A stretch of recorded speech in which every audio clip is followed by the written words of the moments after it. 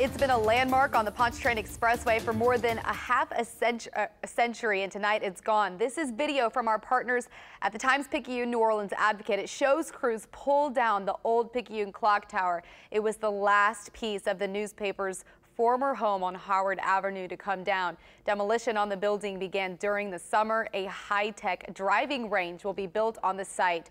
The newspaper plant opened in 1968. It was home to the States Item and Times-Picayune until it closed down for good in